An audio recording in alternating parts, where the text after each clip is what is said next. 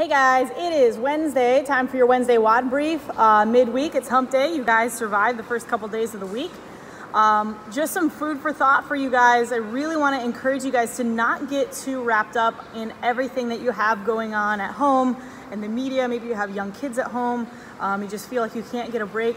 Don't get too wrapped up in all of that and forget to spend time with yourself, all right? So whether that is working out, whether it's taking a little bit of time for reflection and meditation, maybe one of your hobbies is to read a book, or maybe you just need a bath by yourself.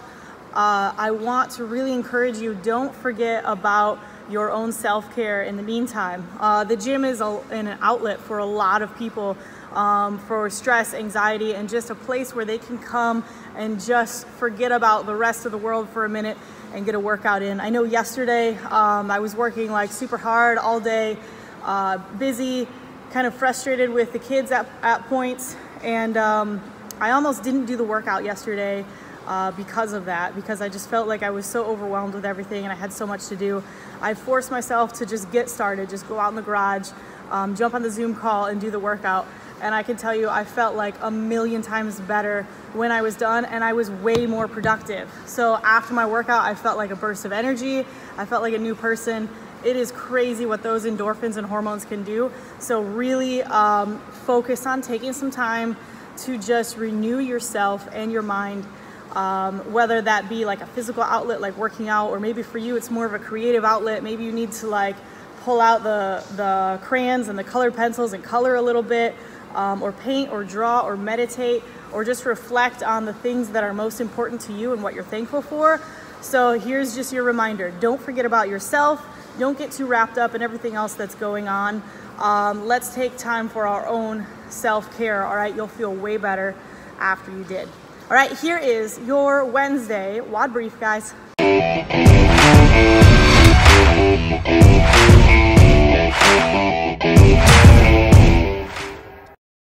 All right, take a look at the warm-up carefully today, guys. We have some descending time components as well as descending reps, and two movements that are going to be changing out. So first movement I have for you is 60 seconds worth of frog hops, all right? So set your timer, 3, 2, 1, go. 1 minute, let's do some frog hops, open up the hips, and get a little bit of stretch in the low back, all right? Then we have 6 inchworms, 6 ground to overhead, 6 reverse lunges on each side, so a total of 12. All right, second round through, everything comes down to 40 seconds and then 4 reps of each. All right, your movement's gonna change up, so it's gonna be push-ups now instead of your frog hops. And then our last round through, everything changes 20 seconds and 2 reps of each, and your push-ups change out to burpees this time. All right, now moving into our strength work. This is in continuation of last week. This is our bear hug goblet squat. All right, now last week we had a little bit of a different rep scheme and a little shorter pause, so we are extending the pause, right? It went from 2 seconds to 4 seconds now, and changing up the rep scheme, so instead of 6 sets of 4, we're now doing 5 sets of 5. Volume overall is the same in reps, but that pause has increased, all right? So we're adding a little bit more length to that pause this week. Still gonna be 1 1/4, so I wanna see you guys go all the way down to the bottom, up 1/4 of the way, back down, and then back up, all right? Let's hold something maybe a little bit heavier than we did last week, if that's a possibility. Something that's gonna be in the front rack, that bear hug position, making sure that we're keeping nice and upright and we're not rounding forward or leaning forward as we're doing that squat and the pause. All right, and then last thing, we're moving into our Metcon. So Metcon is every 3 minutes for 7 sets. You guys are gonna start a new round, all right? So a round is going to be 12 odd object ground to overhead. So that can be a plate. If you have a barbell, that's fine. You can use a barbell, clean and jerks or snatches. You can use a backpack full of weights. You can use a sandbag. You can use just something that is odd and hard to hold on to around the house. Touch it to the ground, bring it overhead.